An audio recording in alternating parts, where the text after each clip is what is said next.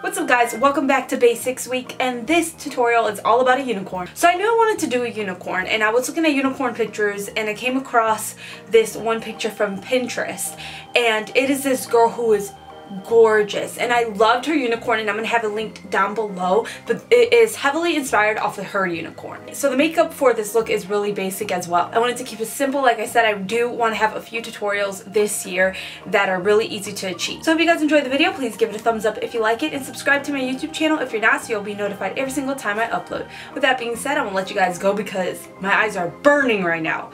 Got a headache, I had a long day at work, filmed, and now my eyes are burning from the light. So let's start the tutorial. Start off the look by applying your eyeshadow base. I'm using NYX Jumbo Pencil in Milk. I like that it has a white base to it, which really helps my eyeshadows stand out.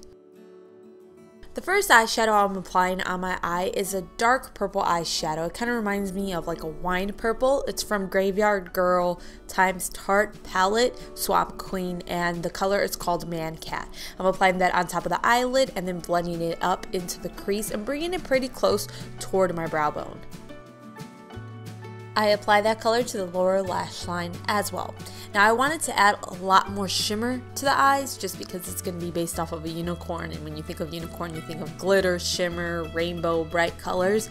So I wanted more shimmer on the eye. So I'm using NYX Prismatic eyeshadow in Punk Heart. It's a very shimmery eyeshadow.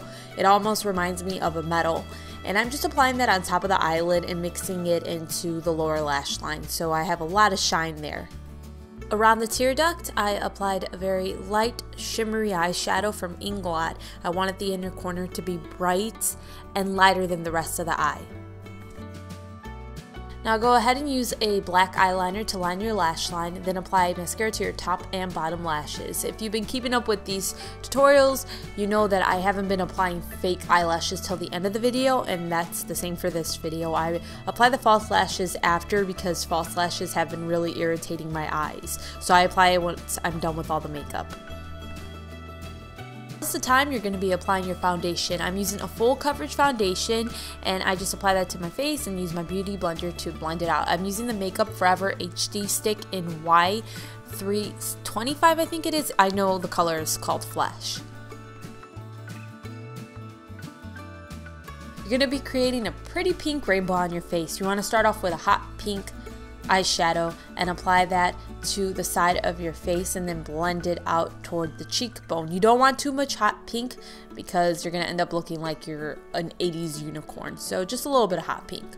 Once you've got that hot pink down, you want a light shimmery pink shadow, very light and shimmery. This eyeshadow I'm using is actually from my 120 BH Cosmetics eyeshadow palette, and I just blend that out toward the forehead and along the cheekbone. Just a lot of shimmer there. And you also want to bring these colors down onto the neck and shoulders. Anywhere you have skin pretty much showing, you probably want to apply a little bit of that. You don't have to bring it all the way down to your arms, but you want to bring it down to the shoulders at least.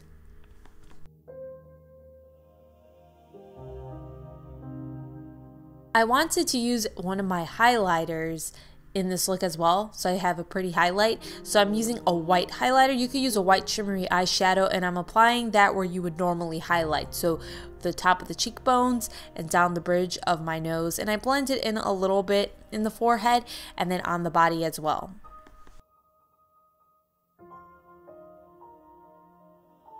This is something that is optional.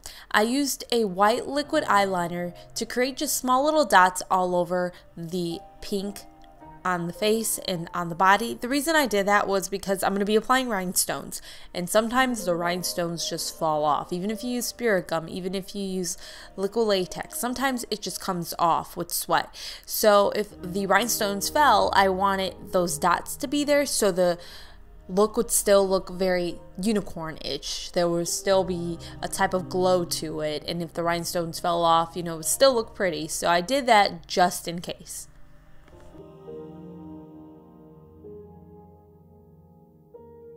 Time for the rhinestones. I used a mixture of blue, clear, and pink rhinestones. The pink rhinestones were sticker rhinestones that I got from Dollar Tree, and I applied them straight from the sheet to my skin. The thing is, If they are sticker rhinestones, they'll stick to your face for a while, but if you're dancing, you're sweating, it's going to come right off. So you got to make sure you're using something that's going to keep them on for as long as possible. So you're going to want to use either an eyelash glue, liquid latex, spirit gum, something that's going to keep them on for as long as possible. So I used eyelash glue to adhere to the clear rhinestones and the blue rhinestones.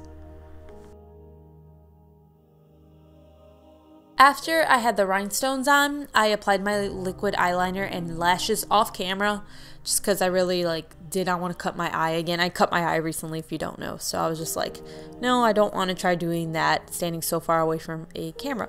So then I used the liquid liner though to paint on some lower lashes. I don't like the way fake lower lashes look on me. They look funny, so I'd rather just paint it on. For the lips, I use my Kylie Cosmetics Candy K lip liner, which is a warm pink color, and I thought that it was too warm, so I ended up using my Kylie Cosmetics Koko liquid lipstick on top of it, which is a very light pink color. After I'd applied the lipstick, there was two things I decided I needed. I needed a little bit more of a deeper contour, so I used my purple shadow to deepen that area up. And then I decided that the lips need a little bit more shimmer, so I used my light shimmery pink shadow that I used on the face on the lips. So that's it for the tutorial. I hope you guys enjoyed it. Again, I wanted to try doing some tutorials this year that were simpler for people to try to replicate at home. So hopefully this tutorial is something that would inspire a lot of you guys and it's really achievable for you. So yeah, I'll see you guys next time. Make sure you check out my other channel, Geek Up, because pretty soon on that channel is going to have more of my Halloween tutorials for the next upcoming week. So make sure you check out Geek Up. Anyways, I'll see you guys. Take care. Bye.